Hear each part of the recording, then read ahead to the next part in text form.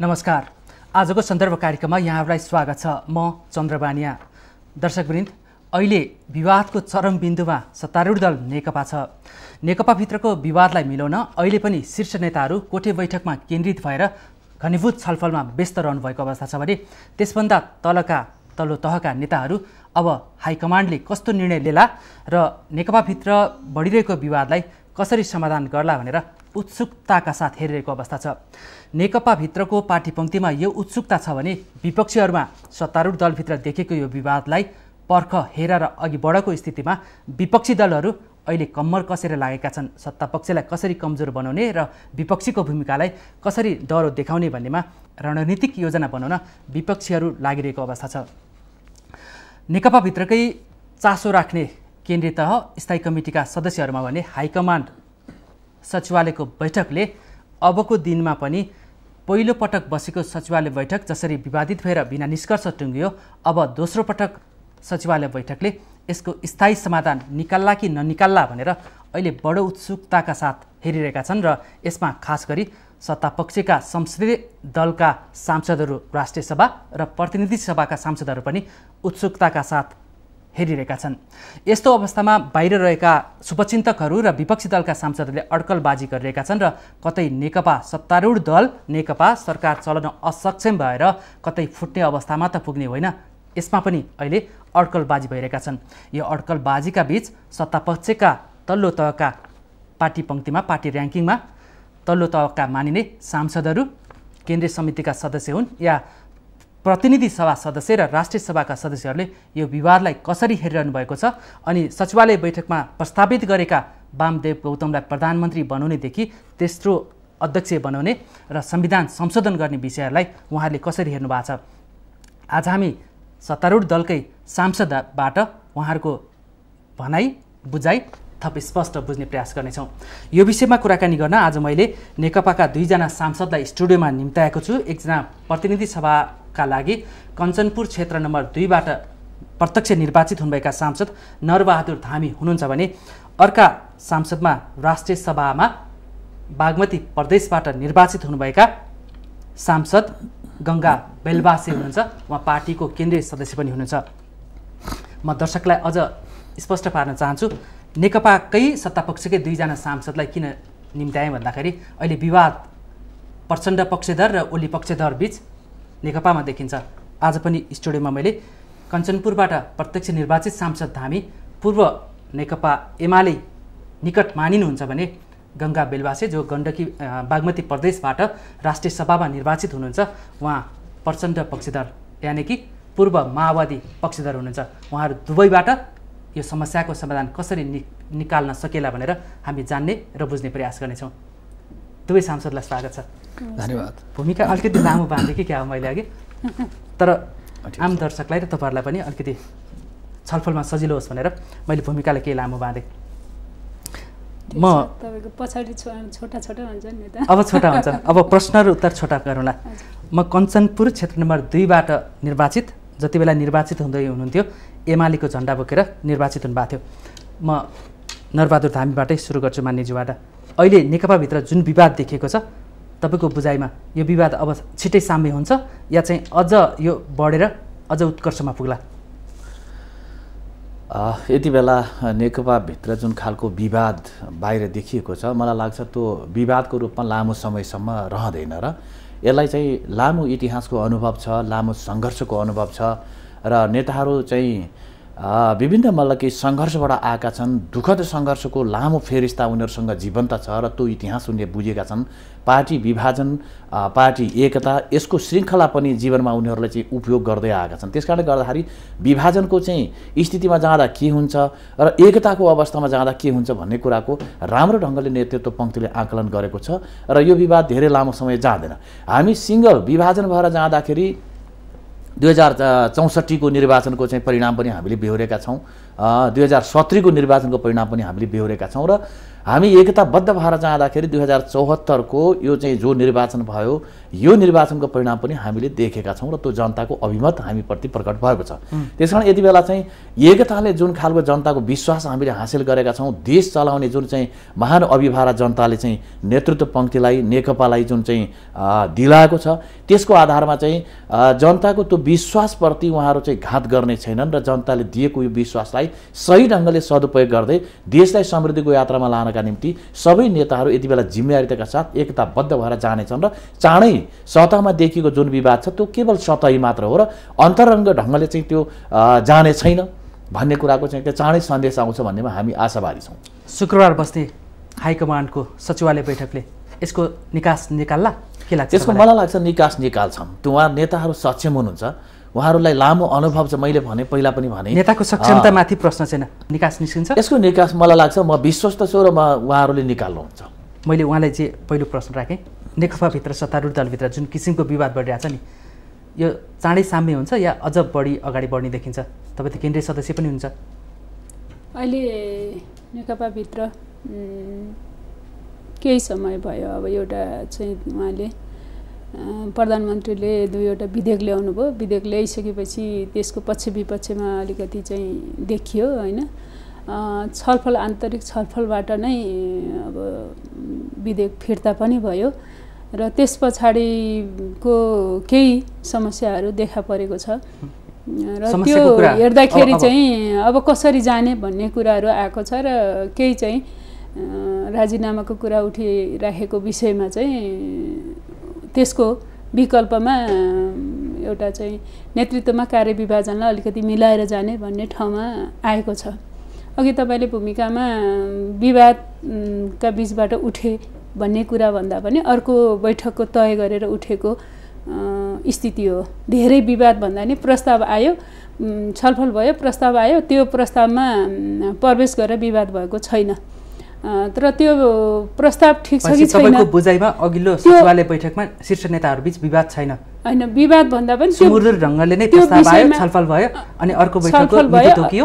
अहिले चाहिँ मोटामोटी हेर्दाखेरि त्यो छ र त्यो हेर्दाखेरि चाहिँ त्यो प्रस्ताव के छ त भन्ने कुरा चाहिँ अहिले चर्चाको विषय छ। फेरि सचिवालयको बैठक बस्दैछ, यसले निकास निकाला? धामीज्यूले त अवश्य निकाल्छ, नेताहरू सुझबुझ पूर्ण छन्, अनुभवी छन्, विगतबाट धेरै पाठ सिकेका छन् भन्ने छ। तपाईँको विचार बैठकले निकास निकाल्ला या ननिकाल्ला? शुक्रबारको बैठकले समस्याको हल खोज्छ कि खोज्दैन भन्दा पनि त्यो एउटा गहन छलफलमा जान्छ होला, किनभने कतिपय जुन प्रस्तावमा आएको विषय छ त्यो संवैधानिक हिसाबले त्यो छैन, सम्भव छैन। जे कुरा प्रस्ताव आएको छ त्यो संवैधानिक हिसाबले अहिले सम्भव छैन। त्यो छलफललाई चाहिँ अलिक बढी समय लिन सक्छ, छलफल अलिक लामो हुन सक्छ। त्यसबाट चाहिँ त्यही शुक्रबारको बैठकबाट निकास आउँदैन भन्दा फरक ठाउँमा पुगेर उपायहरू खोजिनु पर्ने हुन्छ होला र खोज्छन् होला भन्ने मलाई लागेको छ। त्यो भएर बैठक लामो हुन सक्छ, उपाय निस्किन्छ र पार्टी फुट्दैन भन्ने कुरामा म मान्यज्यूसँग अनुमति लिन्छु, त्यसपछि म धामीज्यूसँग जान्छु। तपाईँले यहाँ आउँदाखेरि पार्टीको केन्द्रीय माथिल्लो निकायमा मिडियाले बोलाएको छ, म जाउँ कि नजाउँ अथवा चाहिँ यस्ता प्रश्न आयो भने यसको जवाफ दिउँ कि नदिउँ भनेर अनुमति लिएर आउनु भएको छ या सिधै सो विवेकले आउनु भएको छ? यस्तो विषय चाहिँ छलफल गर्नुपर्ने विषय पनि होइन। अहिले चाहिँ अब समसामयिक विषयमा आफ्नो विचार राख्नलाई चाहिँ अब त्यस्तो पार्टीमा सोधिराख्नुपर्ने छैन। अब विवाद छ, अहिले बोल्न नहुने विषय भन्ने कुरा चाहिँ आफूलाई लागेको छैन, मलाई लागेको छैन। अहिले बैठकमा केही विषयहरू आयो, छलफल भयो, त्यसमा चाहिँ पक्ष विपक्ष कसरी जान्छ भन्ने कुरा चाहिँ पार्टीको बैठकको कुराको भयो, विचार दिन पाइन्छ। धामीज्यूलाई पनि त्यही हो, पाइन्छ भन्ने लागेको छ मलाई। के निर्देशन छ कि मैले अलिकति अनुमति लिएँ? निर्देशन बमोजिम भन्ने होइन। आज हामी एउटा चाहिँ एउटा सत्ता संसदको एउटा सदस्य भूमिकामा पछि जाउँला। अहिले हामी संसदको सदस्य पनि हो, त्यस हुनाले हामीले चाहिँ आज पार्टी कुनै सर्कुलर छैन, पार्टी त्यस्तो सर्कुलर छैन। पार्टी आज एकताबद्ध भएर जाओस् भन्ने हामी सबैको सदाशयता हो। हजुर, अब तपाईँले शुक्रबारको बैठकले निकाल्ला भनेर चाहिँ एउटा आत्मविश्वास प्रकट गर्नुभयो, आफ्नो नेताप्रति विश्वास राख्नुभयो। उहाँले चाहिँ अलिकति कठिन विषयवस्तु छलफल भएकोले त्यसलाई समाधानमा जान केही समय लिएला भन्ने कुरा छ हैन। मैले धामीज्यूलाई सोधेँ त्यो एउटा निकासको सन्दर्भको सवाल यस्तो हो। यो त्यो कुरा के त भन्दाखेरि अब त्यो समय कति लाग्छ के लाग्छ भन्ने कुराको सन्दर्भ अलग विषय हो। तर त्यो पोजिटिभ दिशातर्फ जान्छ भन्ने कुरा हो। हजुर हामी पोजिटिभ नै हाम्रो विश्वास हो। त्यो हामी सोलुसन खोज्दैछौँ। अब भन्नुहोस्, अब म सचिवालय बैठकमा प्रस्तावित भएका विषयप्रति नै जान्छु, त्यसपछि हामीलाई सोलुसन खोज्न सजिलो होस्। प्रधानमन्त्री केपी शर्मा ओलीलाई राजीनामा दिन भनेर अन्य नेताहरूले सचिवालय बैठकमा दबाब दिनुभएको छ। प्रधानमन्त्री पनि छोड्नु पर्यो, अध्यक्ष पनि छोड्नु पर्यो। यस्ता प्रस्ताव आइसकेपछि प्रधानमन्त्रीले यसलाई सजिलै यसलाई पालना गर्नुहोला? त्यो सम्भव छैन। अहिलेको अवस्थामा प्रधानमन्त्रीले राजीनामा दिनुपर्छ भन्ने कुरा नै यो चाहिँ दुर्घटनातिर देशलाई लाने चाहिँ प्रयत्नको परिणाम हुन्छ। त्यसकारणले गर्दा यो औचित्यहीन प्रस्ताव चाहिँ के अरे अगाडि बढाउनुको अर्थ छैन। यति बेला के त भन्दाखेरि हामीले स्थिरताका निम्ति चाहिँ चुनावमा पनि हामीले गएका हौँ। अबको सरकार, अबको चाहिँ राज्य व्यवस्था हामी स्थिरतातर्फ लान्छौँ। यो बेलासम्म देश अस्थिर रह्यो र अस्थिरताका बीच विकास गर्न सकिएन, देश अगाडि बढ्न सकिएन। त्यसकारणले गर्दाखेरि देशलाई अबको अवस्थामा हामी स्थिर व्यवस्था दिन्छौँ र स्थिरता मार्फत हामी समृद्धिको यात्रामा अगाडि लान्छौँ। हामी यो बाटोबाट अगाडि जान्छौँ भनेर हामीले जनमत पनि त्यो आधारमा लिएका हौँ। आज मलाई कि पार्टीभित्र पनि त्यो प्रधानमन्त्रीले राजीनामा दिइहाल्नु पर्ने त्यो ठुलो सैद्धान्तिक मतभेद भइरहेको र त्यहाँ ठुलो राजनीतिक अन्तर्विरोध भएको त्यो अवस्थामा चाहिँ दिनुपर्छ भन्ने खालको केही देखिँदैन। प्रस्ताव आयो नि हैन, कुरा त आयो। प्रस्ताव आउने कुरा एउटा सन्दर्भ हो। व्यक्तिका चाहिँ कुन चिजहरू मिलेन, के व्यवहारहरू कहाँनिर मिलेन, त्यो एउटा सन्दर्भ हो। तर त्यहाँ महान बहस गर्नुपर्ने अवस्था, त्यो सैद्धान्तिक अवस्थामा चाहिँ फरक आइसक्यो, अन्तर्विरोध आइसकेको, राजनीतिक अवस्थामा अन्तर्विरोध आइसकेको र यो स्थिति पैदा भएको बेलामा प्रधानमन्त्रीले तुरुन्तै छोड्नुपर्छ भन्ने खालको म देख्दिनँ। उहाँ पार्टीको अध्यक्ष पनि हो र यो अवस्थामा चाहिँ के अरे दुईटा अध्यक्ष हुनुहुन्छ पार्टीमा, दुईटै अध्यक्षले आपसमा मिलाएर यो दुर्घटनातिर देशलाई लाने भन्दा देशलाई चाहिँ सकारात्मक दिशातर्फ लानका निम्ति उहाँहरू सक्षम हुनुहुन्छ भन्ने मलाई विश्वास छ। मान्य बेलबासेज्यू, अब नेकपाका अर्का अध्यक्ष, कार्यकारी अध्यक्ष पुष्प कमल दाहाल प्रचण्ड जो पूर्व प्रधानमन्त्री पनि हुनुहुन्छ, उहाँले सचिवालयको बैठकमा प्रधानमन्त्री केपी शर्मा ओलीले राजीनामा दिनुपर्छ भनेर माग गर्नुभएको छ। उहाँले प्रधानमन्त्रीले राजीनामा दिनु पर्दैन, झन् अस्थिरता बढ्छ भन्नुभएको छ। तपाईँको बुझाइमा चाहिँ, व्यक्तिगत बुझाइ नै सोध्दैछु, प्रधानमन्त्रीले राजीनामा दिएर अगाडि बढ्दा सहज हुन्छ या चाहिँ राजीनामा नदिँदा चाहिँ अब पार्टीको दिशा सहज हुन्छ? अहिले जुन विषय उठ्यो र गत बैठकमा केही छलफलहरू भए, त्यति सबै बोलेको अन्तरङ्ग छलफल भएको स्थिति होइन। म त्यही भएर अघि त्यो विषयहरू राखेँ। अध्यक्ष प्रचण्ड कमरेडले केही विषयहरू राखिसकेपछि बैठकलाई स्थगित गरिएको स्थिति छ। यो बैठकले अन्तरङ्ग छलफलको माग गर्दछ र यसमा जुन प्रस्ताव आएको छ, दुवै पक्ष भन्न जुन अघि तपाईँले नै भन्नुभएको छ, दुईजना अध्यक्षबाट दुईटा प्रस्ताव आएका छन्, दुई किसिमका प्रस्ताव आएका छन्। त्यसले अलिकति छलफल गरिसकेपछि त्यसलाई एउटा ढङ्गले समाधान पार्टीले गर्नेछ।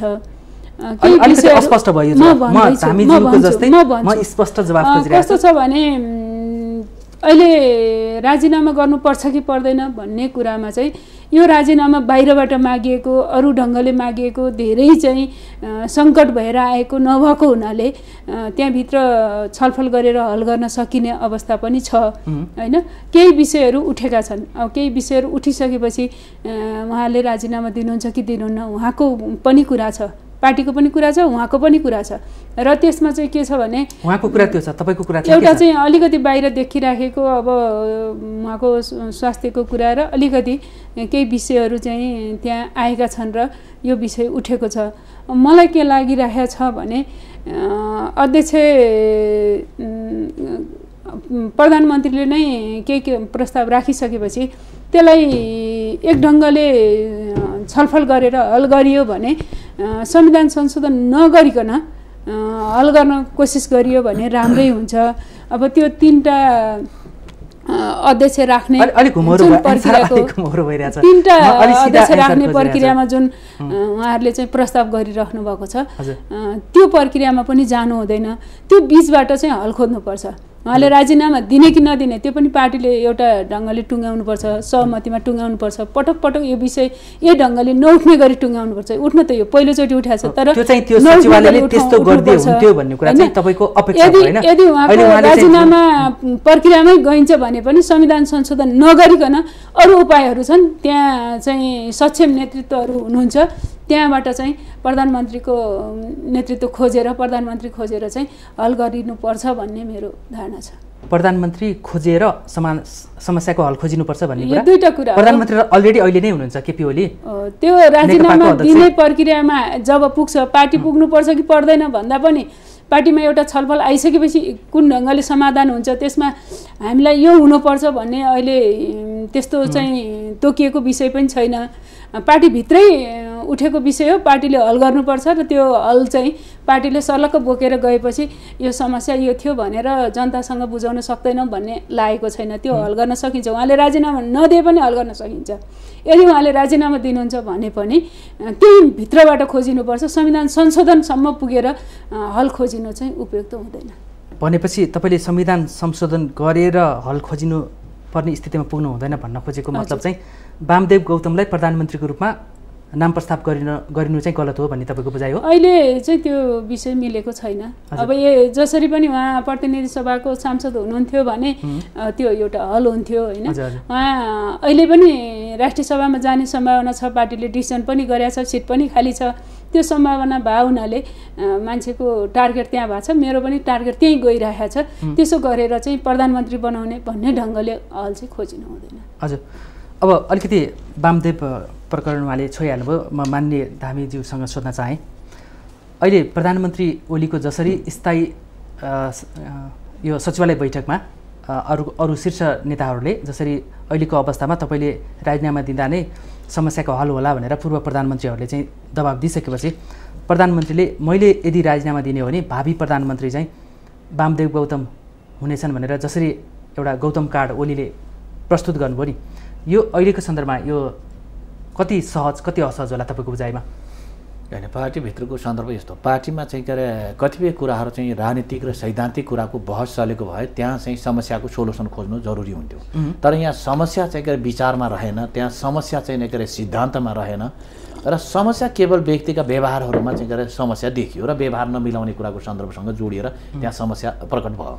त्यसबाट यति बेला चाहिँ अब कसलाई प्रधानमन्त्री बनाउने, कसले प्रधानमन्त्री हुने भन्ने खालको कुराको सन्दर्भमा अब अध्यक्षले प्रस्तुत गर्नुभएको चाहिँ के एजेन्डाको सन्दर्भमा जसरी सबै अहिले एजेन्डा चाहिँ प्रधानमन्त्रीको राजीनामाको एजेन्डा राख्ने व्यक्तिहरूमध्ये प्रधानमन्त्रीको आकाङ्क्षा राख्ने र प्रधानमन्त्री हुन नसक्नु भएको वामदेव गौतम हुनुहुन्छ, उहाँलाई प्रधानमन्त्री बनाऊ भन्ने खालको प्रस्ताव आएको कुरा स्वाभाविक ढङ्गले एउटा प्रक्रिया मार्फत उहाँलाई प्रधानमन्त्री बनाऊ भन्नुभएको होला भन्ने हो। र अहिलेकै अवस्थामा यथावत अवस्थामा संविधान संशोधन गरेर उहाँलाई चाहिँ प्रधानमन्त्री बनाऊ भन्ने खालको भन्दा संविधानको अनुकूलतामा कसरी उहाँलाई प्रधानमन्त्री बनाउन सकिन्छ त्यो बाटो मार्फत उहाँलाई प्रधानमन्त्री बनाऊ। यो कोरोना पछाडि, कोरोनाको चाहिँ के अरे समस्या पछाडि यो हल भएपछि अलिकति चाहिँ सिचुएसन राम्रो हुन्छ, परिस्थिति अनुकूल होला, त्यसपछि चाहिँ के अरे कुनै ठाउँबाट चुनाव गराएर उहाँलाई चाहिँ के अरे प्रतिनिधि सभामा ल्याएर त्यसबाट चाहिँ के अरे प्रधानमन्त्री बनाउन सकिन्छ भन्ने खालको प्रस्तावको बारेमा पनि विभिन्न चाहिँ मिडियामै आएका कुराहरूलाई पनि हामीले देखिरहेछौँ, हेरिरहेछौँ, विभिन्न पत्र पत्रिकाले लेखिरहेछ। त्यो पनि हुनसक्छ र सोलुसनमा यसमा नेताहरू सहमत हुन्छन् भने यो नसकिने भन्ने खालको कुरा होइन। यही कार्यकालमा सकिन्छ, सम्भावना छ। त्यो सम्भावना नहुने कुरा हुन्छ र सम्भावना हरेक कुराको सम्भावना।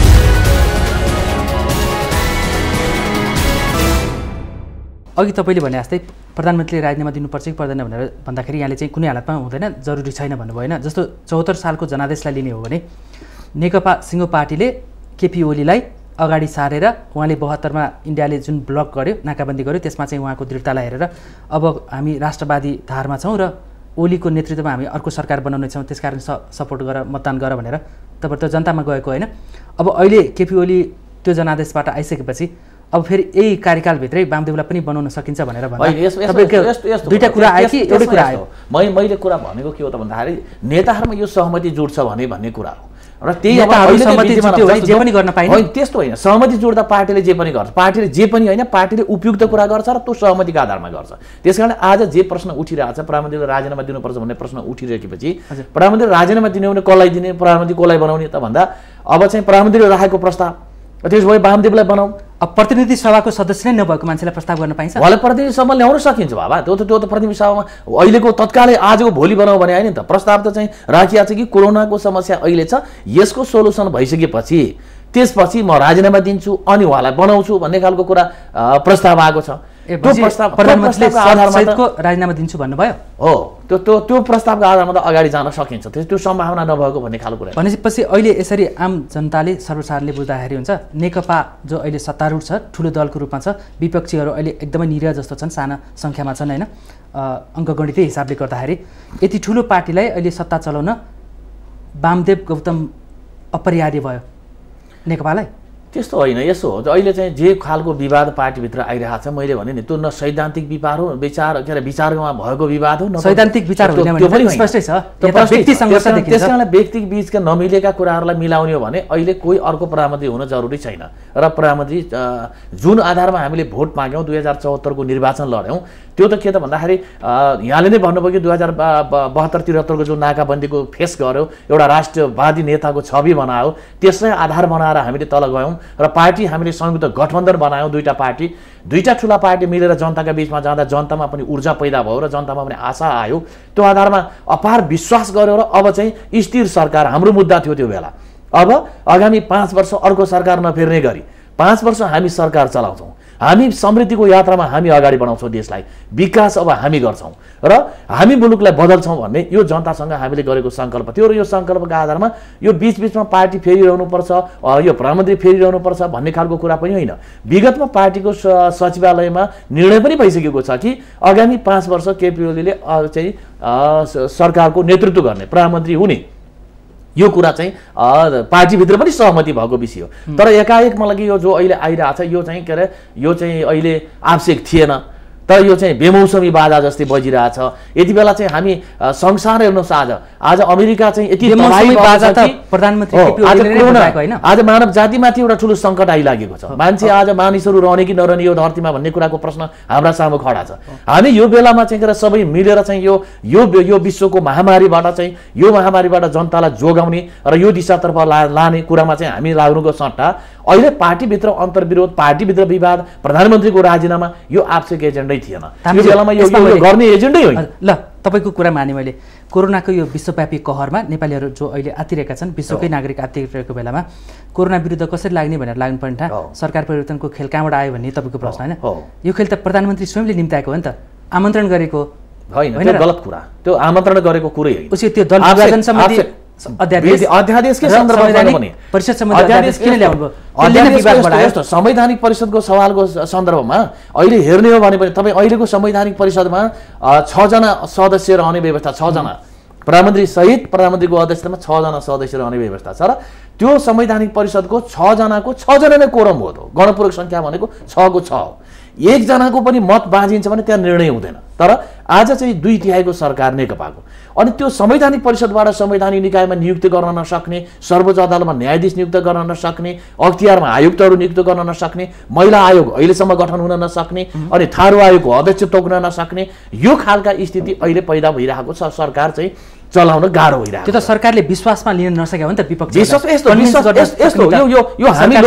हामीले नेपालको संविधान, नेपालको कानुन अनुसार हामी लोकतन्त्र मान्दछौँ, हामी यो मुलुकमा लोकतान्त्रिक व्यवस्थाभित्र छौँ। लोकतन्त्रमा हामी चाहिँ प्रतिस्पर्धाबाट आएका हौँ, जसले बहुमत ल्यायो त्यो चुनाव जितेर आयो, सत्तामा पुग्छ। त्यसै गरिकन हाम्रो निर्णयको विधि पनि के हो त भन्दाखेरि अलमत र बहुमत हामी पार्टीभित्र पनि त्यो अभ्यास गरिरहेका छौँ। हामी सदनमा पनि कुनै कानुन निर्माण गर्दाखेरि हुन्छ भन्नेको बहुमत भएको आधारमा कानुन पारित हुने, हुन्न भन्नेको चाहिँ अलमत भएको आधारमा त्यो कानुन चाहिँ उनीहरूको एजेन्डा पारित हुँदैन। त्यसकारणले गर्दाखेरि यो लोकतान्त्रिक विधि र पद्धतिबाट हामी चलिरहेको सन्दर्भमा एउटा निरङ्कुश मतलब के कानुन कहीँनिर बनिरहेको छ भने त्यसलाई संशोधन गर्न कुनै ठुलो आपत्तिको विषय होइन त। हामी संविधानसँग बाँझिने हदसम्म त्यसलाई संशोधन गर्न सकिन्छ। भनेपछि पहिला निरङ्कुश कानुन थियो, त्यसलाई संशोधन गर्दा प्रधानमन्त्रीले अध्यादेश ल्याउनु भयो। अध्यादेश ल्याउनुको अर्थ संवैधानिक परिषदमा त्यो अध्यादेश आउनुको अर्थ स्वाभाविकै थियो, यसमा कुनै आपत्तिको विषय होइन। र यसमा संविधान बनाउँदाखेरि नेकपाका सांसदहरूले भनेर आत्तिनु पर्ने कुनै जरुरी थिएन भन्ने लाग्छ। संविधान बनाउँदाखेरि नेकपाका सांसदहरूले के हेरेर बस्नु भएको थियो? त्यो संविधान हो भने यो संविधान, यो त कानुन हो। संवैधानिक परिषदको बैठकको विधि कार्यविधि कसरी बनाउने भन्ने कुरा, कसरी बस्ने भन्ने कुरा संविधानमा लेखिँदैन। यो त कानुनले बनाएको, यो त संसदले पारित गरेको कानुन हो। यो कानुन जस्तो मलाई के प्रधानमन्त्रीले ल्याएर चाहिँ राष्ट्रपतिबाट अनुमोदन भइसकेपछि लागेपछि पनि 2 महिनापछि त्यसलाई सदनमा ल्याउनु पर्थ्यो। सदनबाट हामीले बहुमत र अलमतका आधारमा त्यो पारित हुने स्थिति थियो। भनेपछि यो चाहिँ के अरे 2 महिनापछि यदि सदनमा आउन सकेन भने स्वतः त्यो चाहिँ के अरे खारेज हुने अवस्थामा थियो। त्यो कुनै संविधान होइन, त्यो कानुन हो। त्यसका कानुनमा परिवर्तन गर्न सकिन्छ, संशोधन गर्न सकिन्छ। समयको आवश्यकता, अघिल्लो कानुन निरङ्कुश थियो, त्यसकारण त्यसलाई अलि प्रजातान्त्रिक बनाउन प्रधानमन्त्री केपी शर्मा ओलीले दल विभाजन सम्बन्धी अध्यादेश ल्याउनु भयो, संवैधानिक परिषद सम्बन्धी अध्यादेश। दल होइन, यो न्यू खोजे त जेमा पनि न्यू खोज्न सकिन्छ। दल विभाजनको सन्दर्भ के त भन्दाखेरि हामीले त्यही संविधान बनाएका छौँ। संविधानमा हामीले मौलिक हकको प्रावधान राखेका छौँ। मौलिक हकभित्र हामीले व्यक्तिको स्वतन्त्रताको सवाल लेखेका छौँ र त्यहाँ एउटा व्यक्ति कुनै दलमा आबद्ध हुन सक्छ, एउटा पार्टीको सदस्य भएर चाहिँ चुनाव लड्न सक्छ, भोट दिन सक्छ र एउटा मन्त्री हुन सक्छ। तर त्यही व्यक्तिलाई कुनै ठाउँमा बाँधेर राख्ने चाहिँ राजनीतिक परिबन्ध त हुँदैन। त्यसो हुनाले चाहिँ त्यसलाई जो राजनीतिक दलभित्र पनि मतलब कि अर्को दल गठन गर्न पाउने अथवा मतलब कि त्यो चाहिँ त्यहाँ रिजिड ढङ्गले चाहिँ आउने स्थिति त थियो। हिजो थिएन, तर बिचमा चाहिँ के अरे यो अलिकति राज्य अस्थिरता भयो भन्ने हिसाबले ल्याएको थियो। त्यसमा उहाँ संवैधानिक के अरे संसदमा 40% वा पार्टीको केन्द्रीय कमिटीमा भन्ने उहाँ मात्रै पहिला र 2 ल्याउनु पर्थ्यो। यति बेला उहाँ हुँदा अलिक सजिलो, रको ठाउँमा उहाँ राख्दा राम्रो भयो। त्यो ठिकै थियो। युवा सांसद हुनुहुन्छ, युवा नेता हुनुहुन्छ, हाम्रो आफ्नो पार्टी फुट्नुपर्छ भन्ने मान्यता होइन। विचारमा हामी चाहिँ जुन दिनसम्म सहमत हुन्छौँ, अगाडि बढ्न सकिने आधारहरू रहन्छ, सैद्धान्तिक रूपले अगाडि बढ्ने आधारहरू रहन्छ, त्यो दिनसम्म हामी चाहिँ एउटै पार्टीमा एउटै घरमा पनि मान्छेहरू बस्न सक्दैन भने एउटै पार्टी पनि विभाजन हुन सक्छ। जहाँ वैचारिक अन्तर्विरोध भयो भने त्यो दिन फुट्ने आधार अथवा अलग पार्टी गठन गर्ने आधारका निम्ति त त्यो संविधान त बाधक त हुनु भएन। संविधान ठिक छ, तर कानुन बाधक हुनु भएन। मैले मान्यज्यूको यो तर्कलाई मैले सम्मानका साथ भने। अब म एक लाइनमा यस र नोमा उत्तर खोजेँ भनेपछि संविधानले दल विभाजन हुनलाई केन्द्रीय कमिटी वा संसदीय दलमा 40%मा चाहिँ र भन्ने अनिवार्य थियो। अहिले रको ठाउँमा वा राख्दाखेरि यो चाहिँ राइट भयो? संविधानले होइन, कानुनले यो चाहिँ राइट भयो। हो, यो ठिक होइन, यसमा ठिक आपत्तिको विषय होइन। पार्टीका नेकपाका केन्द्रीय सदस्य एवं राष्ट्रिय सभाका सांसद मैले उहाँसँग बेलबासीज्यूबाट पनि बुझ्न चाहेँ, यो दल विभाजन सम्बन्धीमा रको ठाउँमा वा राख्दा यो प्रजातान्त्रिक बढी भयो कि यो चाहिँ अलिकति अस्थिरता निम्त्याउने खालको चाहिँ प्रसङ्ग अगाडि सारियो? अहिले यो विषयमा प्रवेशै नगर्दाखेरि ठिक हुन्छ, किनभने उहाँलाई केही लाग्यो होइन, उहाँलाई केही लाग्यो र यो चाहिँ अध्यादेश ल्याउनु भयो। तुरुन्तै चाहिँ सचिवालयको बैठक बसिराखेको बेलामा प्रस्ताव गरियो, यो आयो भन्ने जानकारी भयो। जानकारी हुँदाहुँदै चाहिँ अब राष्ट्रपतिले स्वीकृत पनि गरिसकेको कारणले चाहिँ अलि बढी हाम्रो पार्टीमा विवाद भयो। यस्तो हो भने हाम्रो बैठक बस्नुको के औचित्य भनेर उठेको स्थिति रह्यो। त्यसले एउटा चरण पार गरेपछि त्यो फिर्ता भइसक्यो, राम्रो र नराम्रो भन्नेमा अहिले प्रवेश खारेजै भइसकेपछि त त्यो गल्ती थियो, त्यो राम्रो थिएन, त्यसकारण अब केही आवश्यकता रहेछ भने त्यो के हुँदा ठिक हुने भन्ने प्रक्रियाले आउला। अहिले चाहिँ त्यसमा प्रवेश नगर्दा नै ठिक हुन्छ भन्ने लाग्छ। हजुर, हुन त अघि पनि यहाँले भन्नुभयो, म फेरि अलिकति वामदेव प्रसङ्गमा लागेँ। उहाँले पार्टीले यदि आवश्यकता ठान्यो र नेताहरू बिचमा सहमति भयो भने वामदेव गौतमलाई फेरि अर्को कुनै निर्वाचन क्षेत्रबाट या संविधान संशोधन गरेर पनि प्रधानमन्त्री बनाउन सकिन्छ भनेर जुन उहाँ नरबहादुर धामीज्यूले भन्दै हुनुहुन्छ नि, के नेकपाको लागि वामदेव गौतम मोह बढिरहेकै हो अहिले? नेकपाको लागि वामदेव गौतम अपरिहार्य हो। यो विषय त तपाईँले जान्ने कुरा भयो। प्रधानमन्त्रीको लागि अथवा कुनै पदको लागि भन्ने कुरा चाहिँ मैले प्रधानमन्त्रीकै लागि त्यो त भन्नु लागि थियो नि त। अनि त्यो कुरा चाहिँ मलाई कस्तो लाग्छ भने पार्टी कसरी चाहिँ लोकतान्त्रिक हुने, कति चाहिँ पार्टीगत एउटा प्रक्रियामा डिसिजन गर्ने, पार्टी कति सिस्टममा चल्ने भन्ने कुरा अहिले मुख्य कुरा हो र सबै पार्टीमा देखिएको समस्या हो यो। यद्यपि हामी अरू पार्टीको कुरै छैन, अहिले सत्तारूढ दल अहिले नेपालमा कम्युनिस्ट शासन छ, सबभन्दा ठुलो पार्टी कम्युनिस्ट छ, नेकपा छ। अहिले म नेकपाकै म बुझ्न खोजिरहेको छु, अरू पार्टीमा के त्यो त विगतमा त नराम्रो भनेर संविधानै अर्को आइसक्यो, व्यवस्थै फेरिसक्यो होइन। अब काङ्ग्रेसले 52 सालमा के गरेको थियो, त्यही कारण नेकपाले अहिले गर्दा के हुन्छ भन्ने पनि प्रश्न आउला। त्यो सवाल त्यो ठिकठिकै थिएन, त्यसको समीक्षा भइसकेको छ, त्यसको दण्ड काङ्ग्रेसले पाइसकेको छ, अहिले प्रतिपक्षमा पनि एकदम कमजोर स्थितिमा छ होइन। अब मैले भने चाहिँ उहाँले भन्दै हुन्छ नि धामीजीले, अहिले यदि पार्टीका नेताहरू सहमत हुने हो भने यही कार्यकालमा 74 सालमा जुन जनादेश छ त्यही जनादेशभित्रै रहेर पनि वामदेवलाई प्रधानमन्त्री बनाउन सकिन्छ, यो ठुलो कुरा होइन भन्नुभएको छ। यसो गर्यो भने त्यो जनादेशको अपहेलना हुन्छ कि सम्मान हुन्छ? यो विषयमा छलफल गरिराख्दाखेरि चाहिँ ठिक हुन्छ कि हुन्न भन्नुभन्दा पनि पार्टीले कसलाई कति जिम्मेवारी दिने भन्ने एउटा नियम हुन्छ पार्टीभित्र। पार्टीमा चाहिँ एउटा सबैको चाहिँ त्याग बलिदानले बनेको एउटा पार्टी हो। यसको इतिहासको कुरा गर्यो भने पनि यो चाहिँ अब 70 वर्ष पार गरिसक्यो।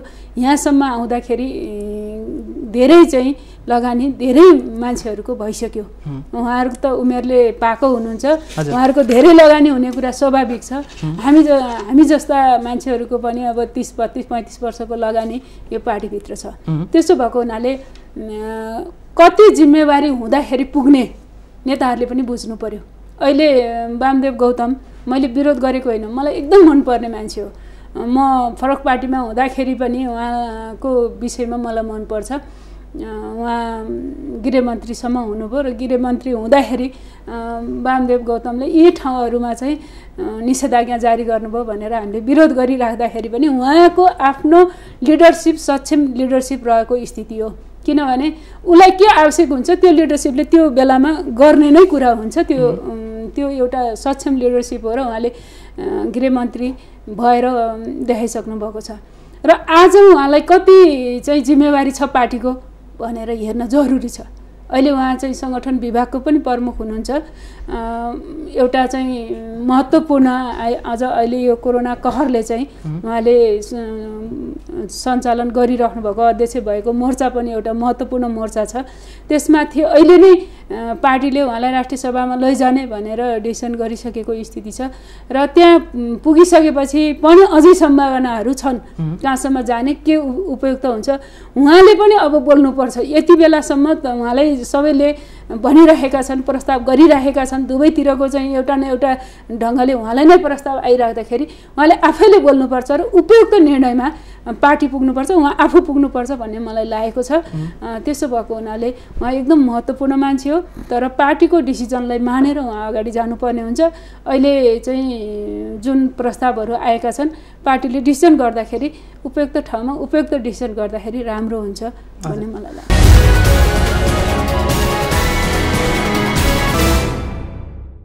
अब पार्टी सचिवालयमा अलिकति तानौँ, किनभने तपाईँ केन्द्रीय कमिटीमा हुनुहुन्छ, राष्ट्रिय सभाको सांसद हुनुहुन्छ, धामीज्यू प्रतिनिधि सभाको सांसद हुनुहुन्छ, केन्द्रीय कमिटी र स्थायी कमिटीमा हुनुहुन्न। त्यो नहुँदा पनि एउटा शुभचिन्तक कार्यकर्ताको रूपमा चाहिँ माथिल्लो तहले के निर्णय गर्छ भने चाहिँ तपाईँहरूको चासोको कुरा हो होइन, कार कुरा हो। यस्तो बेलामा सचिवालयको बैठकमा जसरी चाहिँ जस्तो कल्पना गरेका थियो या थिएन, अहिलेसम्मको सबैको नेताहरूको हेर्दाखेरि चाहिँ प्रधानमन्त्री ओलीले वामदेव गौतमलाई म प्रधानमन्त्रीमा प्रस्ताव गर्छु, जुनसुकै प्रक्रियाबाट ल्याउँछु भनेर संविधान संशोधन गरेर पनि ल्याउँछु, मैले छोडेँ नि उहाँ भनेर जुन प्रस्ताव गर्नुभयो नि होइन, धेरैले यो अप्रत्याशित र यो आयो भनेर अहिले मिडियामा आइरहेको अवस्था छ होइन।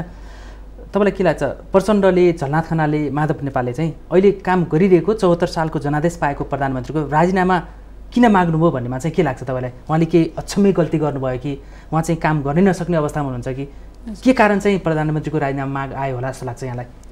अब के कारण भन्ने त अब कारण लगभग अब मिडियामा आइ नै राखेको छ। उहाँलाई अरू बढी लागेको रहेछ भनेपछि चाहिँ अब केही होला होइन, बाहिरपट्टि आएका विषयहरू जति छन् त्यतिले अब सबै ढङ्गले चाहिँ उहाँले राजीनामा दिएर पार्टी अध्यक्ष पनि दिएर बस्नुपर्छ भन्ने ठाउँमा अहिले म त पुगिसकेको छैन।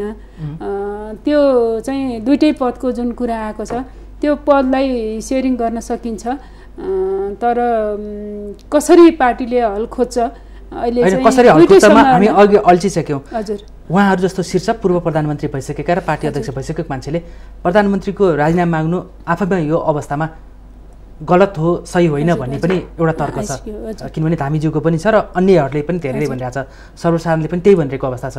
74 सालमा उहाँलाई नै अगाडि बढाएर पार्टीले बहुमत निकालेको छ, अहिले उहाँकै राजीनामा माग्नु अन्याय हो र मुलुकलाई अस्थिरतातर्फ धकेल्नु हो भनेर आकलन गरिरहेको छ।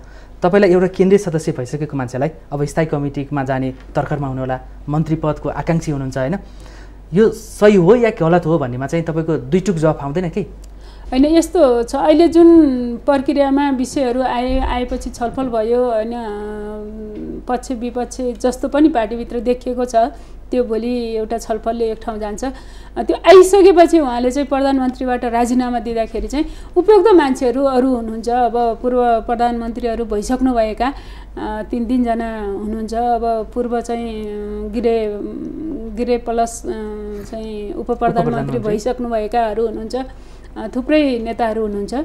त्यहाँबाट एउटा हल खोजिनुपर्छ र एउटा बैठकले अन्तरङ्ग छलफल गरेर अलि माझिएर नेताहरू चाहिँ अलि चाहिँ हल्का भएर आउनुपर्छ र अलि सजिलो भएर सुरुको प्रश्नदेखि अहिले अन्तिममा आउँदा पनि मिलेर समाधान खोज्नुपर्छ, हल खोज्नुपर्छ, एउटै कुरा आयो, घुमाइ फिरायो। मैले सोधिरहेको छु यो अवस्थामा सही गरे या गल्ती गरे भन्नेमा चाहिँ यदि उत्तर छैन भने मैले के सोधिनँ फेरि उत्तर छ कि छैन? यसमा चाहिँ कस्तो छ भने केही समस्याहरू केही जटिलताहरू आएका छन्।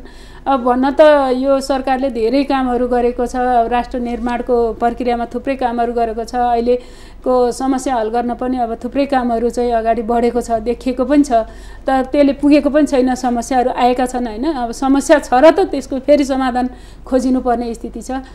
केही विषयहरूले चाहिँ त्यो विषय चाहिँ उठेको छ र जायजै बाटोतिर अहिले गएको छ। राजीनामाको माग गर्नु पनि जायजै थियो भने यहाँको तर्क जायजै पाटोतिरबाट अहिले आइरहेको छ। हजुर जायजै भन्नुभयो, तर यहाँको स्पष्ट यी कारणले राजीनामा खोजेको भनेर आएन।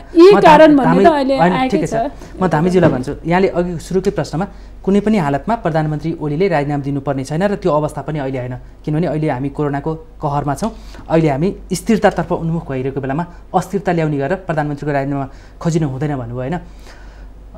यी कारणले गर्दाखेरि चाहिँ प्रधानमन्त्रीको राजीनामा माग्नु गलत हो भन्नेमा तपाईँको तर्क चाहिँ के हो? अहिले मैले पहिला पनि भने यो सन्दर्भमा जस्तो शीर्ष नेताहरूले नै मागेको हो, यो बिल्कुल चाहिँ म के भन्छु भने यसमा चाहिँ जस्तो हामी चाहिँ 2074 को हामीले निर्वाचन लड्यौँ, त्यो निर्वाचनमा हामीले विगत इतिहासलाई भजायौँ, हामीले क्लियर रूपमा भनेका छौँ कि आगामी सरकार आगामी राजनीति अब स्थिर राजनीति हुनेछ, अब स्थिर सरकार हुनेछ, 5 वर्षको सरकार हुनेछ र 5 वर्षको सरकार मार्फत देशलाई समृद्धिको यात्रामा हामी लानेछौँ र हामी गर्नेछौँ। अब विकास देश हामी बनाउनेछौँ र जनतालाई हामीले यही आह्वान गरेका हौँ, अब मत हामीलाई दिनुहोस्। त्यो पार्टीको घोषणापत्र कुरा। त्यस कारणले अहिले हामीले त्यो आधारमा जनमतको विश्वासको आधारमा दोस्रो कुरा अहिले कामहरू सबै कुरा भइरहेको छ।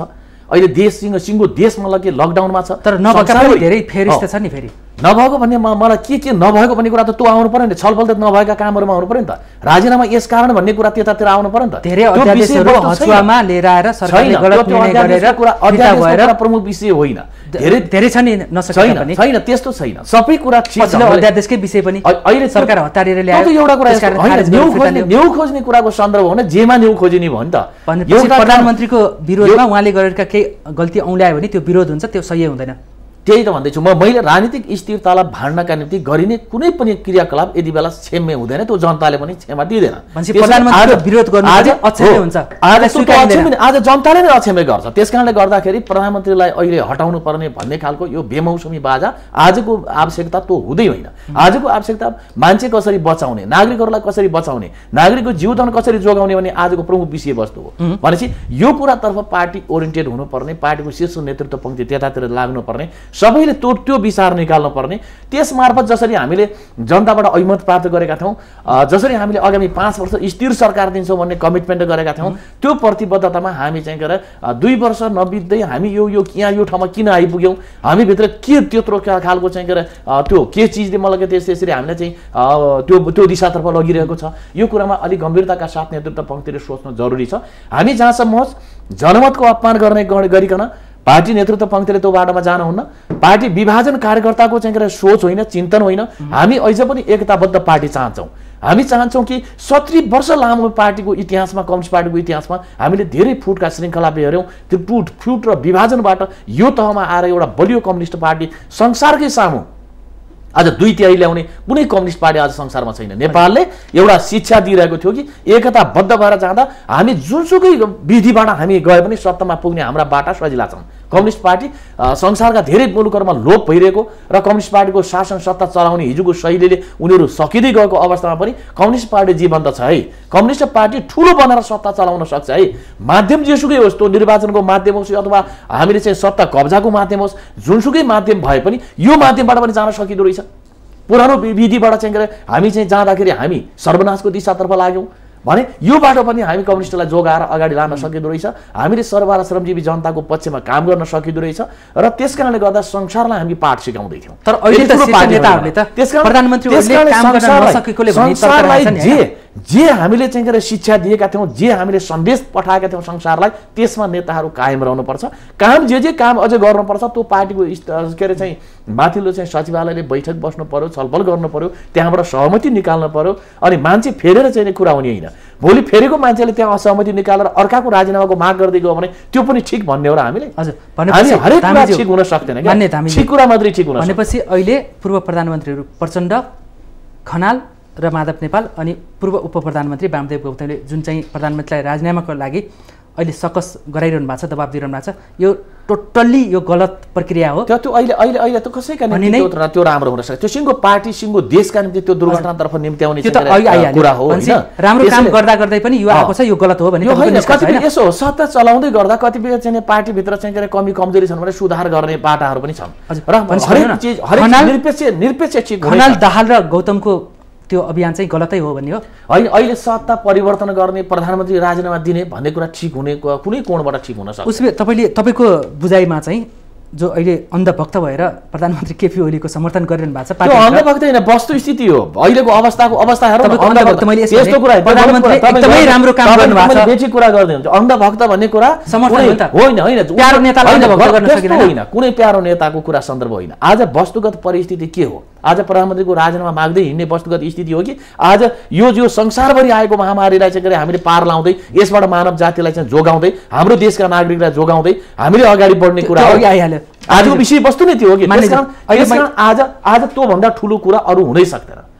त्यसकारण अनि जे चिज प्रमुख विषय हो, प्रमुख विषयलाई किनारमा राखेर कुनामा थन्काएर अनि सहायक विषयतर्फ दगुने कुरा ठिक हुन्छ। उसो माननीयज्यू चाहिँ प्रधानमन्त्री केपी ओली जो पार्टी अध्यक्ष पनि छ, उहाँको अन्धभक्त होइन, अन्ध समर्थक चाहिँ हो।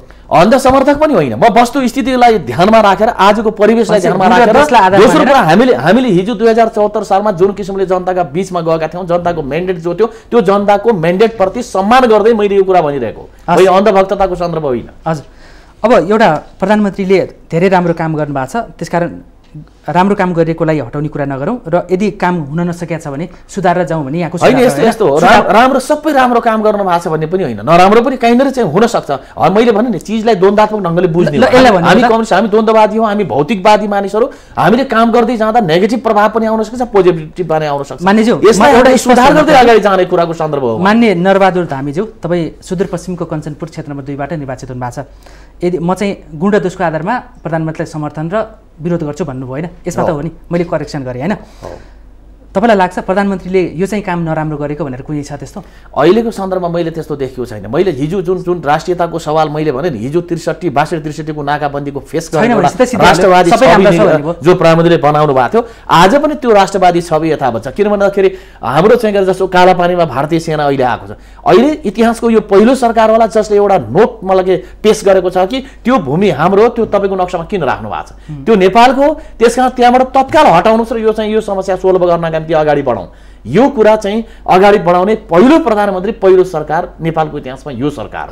आज पनि राष्ट्रियताको सन्दर्भमा एकदम चाहिँ जीवन्त ढङ्गले लागिरहेको छ, जनताप्रतिको उत्तरदायित्वको सन्दर्भमा अगाडि बढिरहेको छ, हरेक कुरा ठिक ढङ्गले स्मृति रूपमा गइरहेको छ। र यो बिचमा कहीँ तलमाथि कुनै कुरा परेको छ भने त्यो कुरा हल गर्नका निम्ति पनि नेतृत्व पङ्क्ति सक्षम छ र यसलाई हल गर्न सक्ने त्यो क्यापेसिटी पनि राख्न सक्छन्। ठुल्ठुला विवादहरूको हल गर्नु भएको छ। होइन ठुल्ठुला विवादहरूलाई सहमतिमा चाहिँ गरेर ल्याएर टुङ्ग्याउनु भएको छ र यो सामान्य चाहचुने विवाद पनि सामान्य ढङ्गले हल गर्नुहुन्छ उहाँ सक्षम हुनुहुन्छ योग्य नेताहरू हुनुहुन्छ उहाँले यसलाई टुङ्गोमा पुर्याउनुहुन्छ भन्नेमा हामी कार्यकर्ता विश्वस्त छौँ। हस् एकदम प्रखर वक्ता हुनुहुँदो रहेछ जसरी भन्नुभयो त्यसमा सफलता मिलोस् यसलाई सामान्य विवाद हो सामान्य ढङ्गले हल हुन्छ भन्ने यहाँको छ ठिकै छ। अघि हामी अलि जटिल मोडमा छौँ कि नेकपा कतै फुट्दैछ कि अर्को प्रधानमन्त्री खोजेर नेकपालाई फेरि अस्थिर बनाएर मुलुक नै अस्थिर बन्दैछ कि भन्ने हाम्रो चासो हो। म अलिकति भन्छु मान्य गङ्गा बेलबासेज्यूलाई अहिले उहाँले सबै राम्रो छ केपी ओलीको सन्दर्भमा नराम्रो देखिने काहीँ पनि छैन सबै राम्रो भन्ने भएको छ तैपनि केही आरोपहरू लाग्ने गरेको छ तपाईँलाई कस्तो लाग्छ म अलिकति छोड्छु पार्टीभन्दा माथि उठेर काम गर्नुपर्नेमा चाहिँ पार्टीलाई व्यवस्था गरेर प्रधानमन्त्री अघि बढ्दा अहिलेको अवस्था आयो भनेर पनि भनिएको छ यसमा सही लाग्छ या गलत लाग्छ? त्यो कुरा चाहिँ सही हो। अहिले अध्यादेशकै यति चाहिँ जटिलता अध्यादेशले ल्यायो तर अध्यादेश ल्याउनु पर्ने आवश्यकता यो रह्यो भनेर पार्टीमा विषयहरू राखिएको स्थिति भएन। भनेपछि पार्टीलाई अलिकति व्यवस्था गरेर प्रधानमन्त्री अघि बढ्यो कि भन्ने देखिन्छ। कुन ढङ्गले चाहिँ म जाँदैछु सरकार कुन ढङ्गले जाँदैछ भन्ने कुरा पार्टीमा राख्नुपर्छ र जोसुकै सरकारमा जाओस् अहिले हामी बहुदलीय सिस्टमभित्र पार्टीगत सिस्टमभित्र पार्टी मेजर हुन्छ र चाहिँ सरकार त्यसले चलाउने हो। तर अहिले चाहिँ के छ भने पार्टी चाहिँ पछाडि सरकार चाहिँ एउटा ढङ्गले अगाडि बढिराखेको र दुईटाको भेटै नहुने जुन खालको विषयहरू बेला बेलामा आइराखेका छन् एकचोटि मात्रै होइन यो पटक पटक आइराखेको छ आन्तरिक जीवनमा सबै कुरा तपाईँलाई भन्नुपर्छ भन्ने पनि रहेन होइन त्यो भएर चाहिँ आन्तरिक जीवन सुदृढ भएको भए अहिले पार्टीको नेतृत्व चेन्ज गर्ने यो सबै विषय पनि आउने थिएन। केही जटिलताहरू भए केही सङ्कटहरू चाहिँ आए केही सिनहरू देखिए जसले चाहिँ पार्टीलाई राम्रो गरेन भन्ने हिसाबले चाहिँ यो प्रस्ताव आएको छ।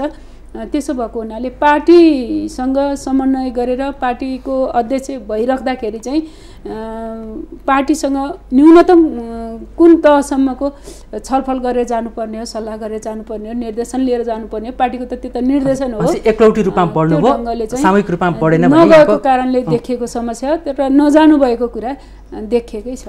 अर्को फेरि प्रधानमन्त्रीले लागेको एउटा आरोप देखिन्छ नि जस्तो गुटबन्दीलाई पर्से दिएको आफ्नो गुटलाई मात्रै च्यापिएको होइन प्रधानमन्त्री बनाउनु अथवा अन्य जिम्मेवारी दिनेमा राष्ट्रपतिलाई विवादमा तान्न खोजिएको जस्ता चाहे त्यही अध्यादेशकै कुरा होस् अथवा अरू होइन अनि सबैलाई समेट्न नसकेको सर्वदलीय संयन्त्र पनि नचाहेको व्यापारी र बिचौलियाको चाहिँ घेराबन्दीमा प्रधानमन्त्री परेको भन्ने पनि जुन आरोप लाग्छ नि कति सत्यता देख्नुहुन्छ कति अलि हावादारी जस्तो लाग्छ? केही कुराहरू चाहिँ देखा परेका छन् र अहिले चाहिँ पार्टीको चाहिँ केही नेताहरूले जो हेर्दाखेरि बहुमत जस्तो पनि देखिनु भएको छ उहाँहरूले ती विषयहरूलाई नै राखेर अहिले चाहिँ यो सङ्कट भयो पार्टी ठिक ढङ्गले नजाँदाखेरि जनतामा एउटा चाहिँ निराशा कुण्ठा चाहिँ समस्याहरू पनि भइरहेको छ विश्वास घटिरहेको छ त्यो कारणले भन्ने उहाँहरूले कारण जे राख्नुभएको छ त्यो मलाई पनि लागेको छ र केही चाहिँ सत्यताहरू छन् त्यहाँ। मान्य धामीजी सुन्नुभयो होइन राष्ट्रिय सभाको सदस्य सांसद नेकपाका एकजना सांसद र केन्द्रीय सदस्य समेत रहनुभएकाले केही असन्तुष्टि रहेछ नि प्रधानमन्त्री सामु? होइन सबै कुरामा सन्तुष्ट भन्ने कुरा त कहीँ भन्दा मैले भने नि हामी द्वन्द्ववादी हो र हामी त्यहाँ सबै नेगेटिभ र पोजिटिभ कोणबाटै हेरिन्छ सबै कुरालाई कतिपय कुराहरू नेगेटिभ होला कतिपय कुरा पोजिटिभ होला त्यो त हामीले चाहिँ छलफलद्वारा त्यसलाई चाहिँ निकास दिने कुरा हो र पार्टीभित्र त्यही ढङ्गले जाने हो। त्यसो हुनाले चाहिँ अब अहिले जटिलता निम्त्याउने र त्यसलाई ठोस रूपमा जटिल अवस्थातर्फ त्यसलाई अझै धकेल्दै जाने भन्दा युगको आवश्यकताको आधारमा नेताहरूले त्यो जटिलतालाई फुकाउने त्यो क्षमता आज प्रदर्शन गर्नुपर्छ। आजको माग भनेको त्यो हो क्या जटिलताहरू थप्दै जाने समस्या थप्ने भन्दा समस्याको सोलुसन दिने युगको आवश्यकताको नेता हामीले आज चाहेका हौँ। त्यस कारणले गर्दाखेरि हामीले त्यो आधारमा चाहिँ के त भन्दाखेरि हामी चाहिँ लामो समय विभिन्न सङ्घर्ष गरेर आएका छौँ। हामी त लामो समयको दुःखदायी सङ्घर्ष छ बलिदानीपूर्ण सङ्घर्ष छ जनताको रगत बगेको छ धेरैको ज्यान गएको छ यो अवस्थाबाट हामीले धेरै श्रृङ्खला पार गरेका छौँ हामीले टुटफुटका इतिहास पनि बेहोरेका छौँ। त्यो निर्मम पीडाबाट आज हामी आउँदै देशलाई एकताबद्ध बनाउनुपर्छ पार्टीलाई एकताबद्ध बनाउनुपर्छ देशलाई स्थिरताको बाटोमा हिँडाउनुपर्छ। अस्थिर धेरै भयो धेरै सरकार परिवर्तन भए एक वर्षमा 4-5वटा सरकार परिवर्तन हुने दुर्दशा पनि हामीले बेहोर्यौँ। त्यसकारणले गर्दाखेरि अबको सरकार स्थिर सरकार भन्ने जनमत हो त्यो जनमतको उच्च सम्मान गर्दै हामी भित्रका चाहिँ व्यवस्थापन गर्न सकिने कुराको सन्दर्भमा त हाम्रो म्यानेजमेन्ट ठिक हुनु पर्यो नि त्यसमा एकजना मात्र दोषी छ भन्ने कुराको सन्दर्भ त हुँदैन नि। हरेक मान्छे प्रधानमन्त्री आज अध्यक्ष पार्टीको अध्यक्ष फर्स्ट म्यानबाट चलाएका नेतृत्वहरू पङ्क्ति हुनुहुन्छ त्यहाँ सबै अहिले चाहिँ अध्यक्ष भएका पार्टीको फर्स्ट म्यान भएका, प्रधानमन्त्री भएका, सरकार चलाएका, पार्टीमा चाहिँ के पार्टी चलाएका, त्यो लामो अनुभव भएका नेतृत्व पङ्क्ति हुनुहुन्छ। उहाँहरूका बिचमा केही असमझदारी देखिएको हो सतहमा र त्यो चाँडै न्यूनीकरण हुँदै जानेछ र त्यस निम्ति मलाई लाग्छ उहाँहरू सचेत हुनुहुन्छ। यसमा हामीले धेरै भनिरहनु पर्दैन, तर हाम्रो पनि सुझाव र जनताको पनि आवश्यकता, जनताको पनि आह्वान, हामी त जुन क्षेत्रबाट निर्वाचित भएर आउँ त्यहाँका जनताहरूलाई के हो भने यति बेला बजेटको कुरा चलिरहेछ, बजेट भन्दा पहिला तपाईँ आफ्नो पार्टी सम्हाल्नुहोस्, पार्टी जोगाउनुहोस्, हाम्रो आवश्यकता यो हो। एक समय पार्टी भनिरहेछन् जन। समय सकिएको छ। महत्त्वपूर्ण विचार र महत्त्वपूर्ण समयको लागि यहाँहरू दुवैजना सांसदलाई धन्यवाद दिन चाहन्छौँ। धन्यवाद। पार्टीको कुरा यसरी चलिरहेको बिचमा तपाईँले हामीलाई पनि बोलाएर पार्टी नेतृत्व पङ्क्तिलाई सजग गराउँदै जनताको चाहिँ के अरे अपिल पार्टी नेताहरू समक्ष पुर्याउनका निम्ति पनि जुन खालको यो चाहिँ के अरे माहौल बनाइदिनु भयो यसका निम्ति तपाईँ र यो माउन्टेन टेलिभिजन परिवारलाई पनि धेरै धेरै धन्यवाद। अहिले उठिरहेको विषयलाई जुन ढङ्गले छलफलमा ल्याइदिनु भयो र हामीलाई पनि केही सुझाव राख्ने मौका दिनुभयो र दर्शकहरूलाई र तपाईँहरू सबैलाई धन्यवाद छ। हस्, फेरि धन्यवाद। आदरणीय दर्शकवृन्द, आजको सन्दर्भ कार्यक्रममा आज हामीले नेकपाभित्रको बढ्दो विवादलाई नेकपाकै सांसद र केन्द्रीय सदस्यहरूले कसरी हेर्नुभएको छ र कसरी बुझ्नुभएको छ अनि नेतृत्वलाई समस्या समाधानको लागि के सुझाव दिनुभएको छ भन्ने सन्दर्भमा केन्द्रित भएर कुराकानी गर्यौँ र के नेकपाभित्र वामदेव मोह बढेकै हो त भन्ने सन्दर्भमा पनि उहाँहरूबाट स्पष्ट हुने प्रयास गऱ्यौँ। यिनै संवादका साथ आजको श्रृङ्खलाबाट म चन्द्रबानिया बिदा हुन्छु। सत्य, तथ्य र निष्पक्ष समाचारको लागि माउन्टेन टेलिभिजन हेर्दै रहनुहोला। नमस्कार।